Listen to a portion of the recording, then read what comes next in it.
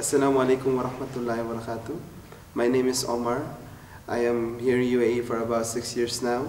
I recently converted in Islam 2 years ago, and I am a former Roman Catholic Christian. As a Roman Catholic, I used to believe that Jesus is God, and that's what my family taught me about it. I have doubts that Jesus is God, and I don't know where to find the answers. Until then, I came here in Dubai, 2008, and I wasn't sure about the culture, and I'm not thinking about the Islamic thing here in this country, because I wasn't sure what to expect here. So when I came here 2008, my father used to live near the masjids, and I used to come with him early in the morning, so like 5 o'clock to 5:30 in the morning. Then, during that time, I used to see people going to masjid, and they are like running or something, they're walking fast, dropping with water with their arms or something like this in their faces. And I thought it was just sweats or something like this. But I used to have questions in my mind, what's in there? What they're going, what they're doing. And one time, I had with my stepmom also here in UAE. So one time I was sitting outside, and I was looking at the guy who was with a beard, and he saw me that, why are you looking at him? And that's what my stepmom saying. And I just didn't reply, and I said, I'm just looking at him. And he said, do you want to be a Muslim? If you want to be a Muslim, you have to grow those beards and like this. And I was petrified. I was mortified about that growing a beard, like, oh God, I cannot grow a beard like that. And that's too, for me before, that's too outrageous to do that. And I was it just kept on my mind. But during that time when I was looking at them, I think I wasn't ready. But I think I have this eagerness. Eagerness for what? Eagerness to see I'm curious what they're doing. Whenever I hear the adhan, whenever I talk on the phone, I stop talking on my phone, I'm listening to the adhan. And I really love to listen to adhan. And because of my eagerness, maybe subhanallah, this is maybe Allah was make me to do. We ran up water in our villa, so we don't have any water. So what we need to do is to go to the masjid to take water. So I got there. I took some water, and I had a chance to see what's going on inside. So during that time, I was still curious what's inside the masjid, what they are doing, and why they have a lot of things inside, and so on and so forth. And I still have this question in my mind. And after that, 3 years later, when I left my father's house and my stepmom's house. Alright, 3 years. 3 years you didn't get a chance to learn what's inside the mosque? No. Why not? 3 years you didn't learn anything about Islam? No. Why?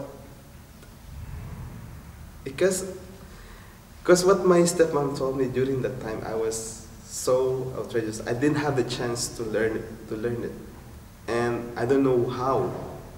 I don't know how to learn it, but I wanted, but I don't know how. So after this 3 years, what happened? After 3 years, when I left my father's house and my stepmom's house, and I stayed with my sister's house for six months. And during my stay with my sister, it was really good because you're living with your family again and something like this. Then one day, I was sitting in the house, and my sister told me that she will go to the grocery, the West Zone, something like this, to take some groceries. So when she came back, she threw me a book, like I don't even remember the title, but it says the understanding about Islam. It's something like this. Then she threw it on my bed and said, somebody gave it to me and I don't have the chance to read it. And I said, okay, I just kept it in my bed for 1 week. Then one time I was really bored and I took it to my work. Then I was like, okay, he said, I'm going to read this book, and sitting in my table in my work. So when I read this, I read the book like maybe an hour, and I'm starting to feel better because the scientists who was there they learn about the Islam, so something like this, the science, everything, the Quranic verses, the science, their studies, it's all comes together and there is no conflict about it. And for me, when I read those scientists who studied Islam, who studied the book, the Quran, and I said, this is the answer I want to know, because they have the proof, they have everything. So when I turn the book, it has telephone number on it, and I called this telephone number, and the guy answered the phone, and he asked me if I want to become a Muslim, because I told him that I need to know something.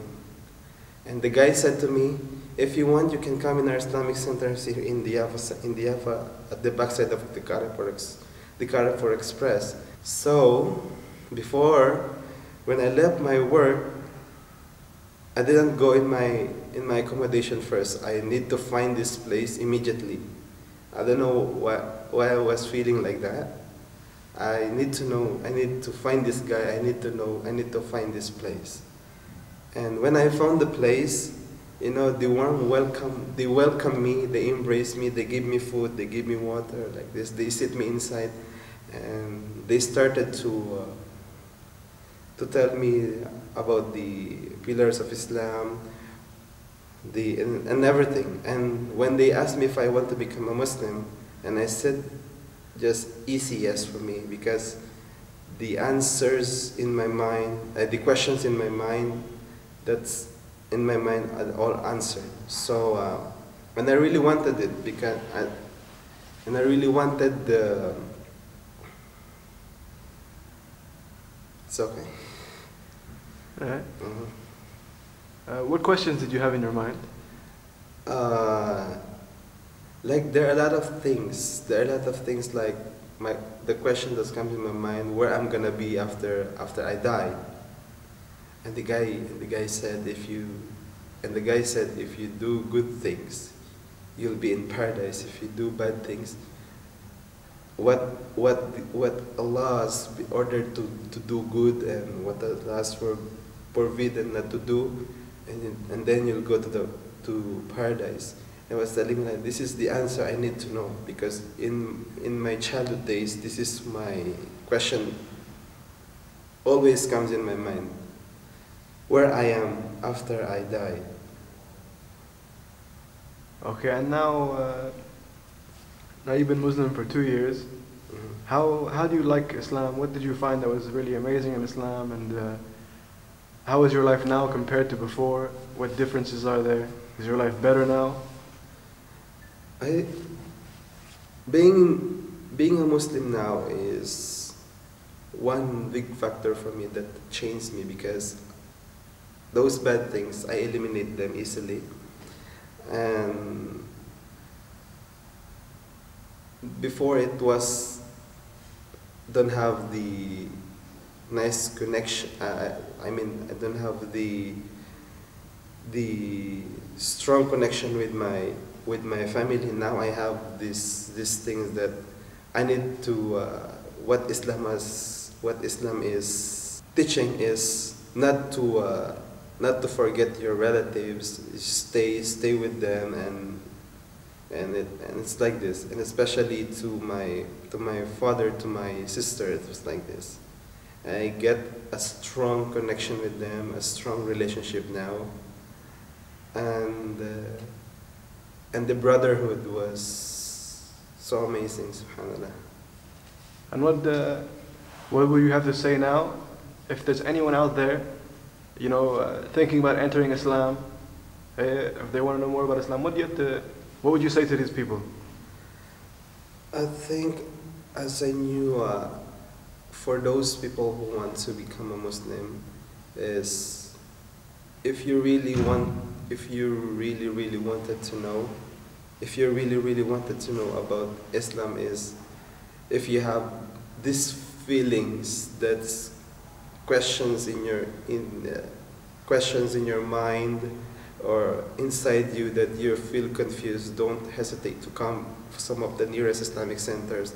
And if you want to learn about Islam, don't wait till long time, because we don't know when Allah will take our soul, or when we will gonna die. Because if we take it quite long time and we need to know the truth, like me, it takes quite